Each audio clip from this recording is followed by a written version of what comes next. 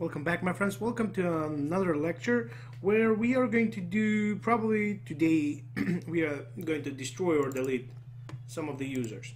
So what we are going to do is let's create something here in the admin users controller, the destroy function. Destroy function is empty, but it's going to be very simple.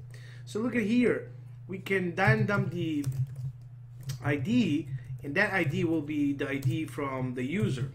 So let's just refresh here, and if I delete this test2 or new user, I should have the ID number 3 there printed out. Here it is. So I know which user will be deleted. Now what we can do is actually user equal user where, so you can say where ID, and we're gonna pass the ID, and we can say delete. Simple as that. Now that will sorry, we will return redirect. Okay, now we can redirect back to the same page. I just want to redirect here, but I want to say here to have a like a, you know, the display message where saying okay, the user is deleted. Now we can do that, redirect it back with success, and let's say the user is deleted. Very good. Now let's go back to the index page here. Sorry, I have something in my throat. Now here in the top, view all users. After that, so below that actually we can include and say include message. So what actually we are doing is just finding the includes in our views. Let's hold this one, includes, and do we have, yeah, message. That's it. Now we need to include that one, so when we are returning back, I know that this will be displayed. So comment that one out, but before that we need to do something. So what we need to do is actually, when we delete a user, we don't want their post to be remaining here, right? And actually in our program. So if I copy this one, I think most of the posts were from user Rick, so we need to change it probably. So written by Rick,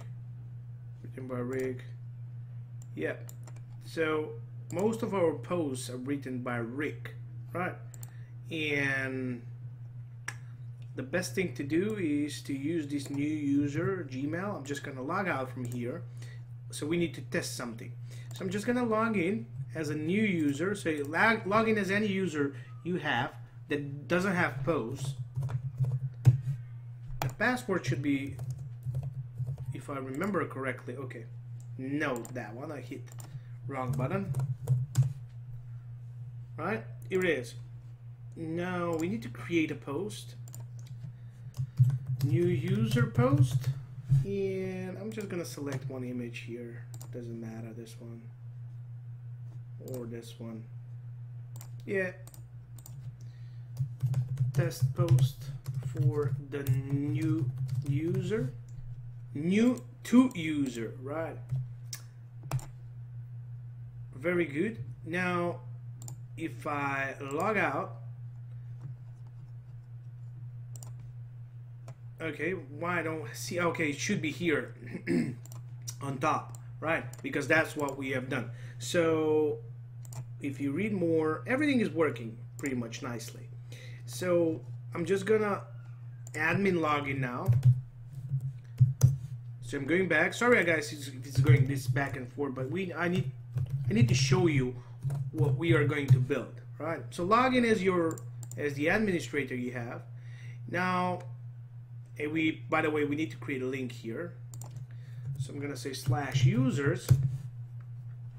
Now, when I delete this user, I want the posts, they are saved here, like this one, the number 16. I don't want that post to be there because it's from the user number 3, right? and I don't need this one as well.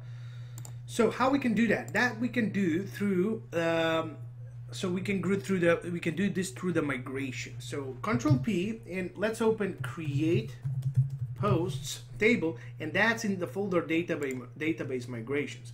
So this is the way our post is now. So now I just want to relate user table with the post table, and we can do that by doing a table foreign. So we are setting the foreign key here. So if you don't know what's foreign keys, and yeah, you can Google it. That's the way the MySQL and all the database are working. So I can relate that now here. So I'm gonna say reference. So that will reference the ID on, that's the keyword, on which table? Users table. So, and I will see on delete cascade. Very good. Now what we need to do is to run the PHP artisan migrate.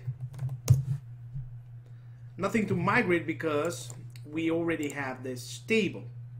Now what we're going to do, we need to drop all of the tables that we have into do this, and that will delete all of our so that will delete all of our data there.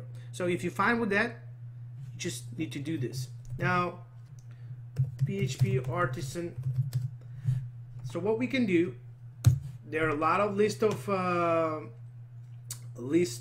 this, so we can use PHP artisan migrate fresh, right? I'm not gonna do anything else. Roll back all the database migrations. So after this, I'm gonna show you one simple way how we can have the same data all over again without specifying again. PHP artisan migrate fresh. So dropping, and we have syntax error somewhere. And I think I know where the problem is. Here should be references. This one. References, ID on users. Okay, let's do it again.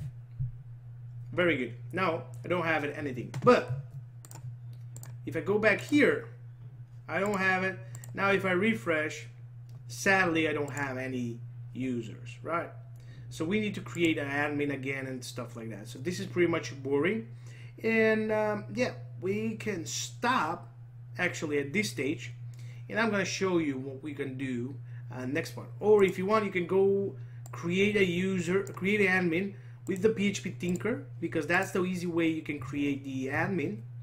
And after that, when we are logging to the admin, actually we can just, yeah, when you log into admin, you can just see what's there. But at this stage, we don't have anything else inside our database.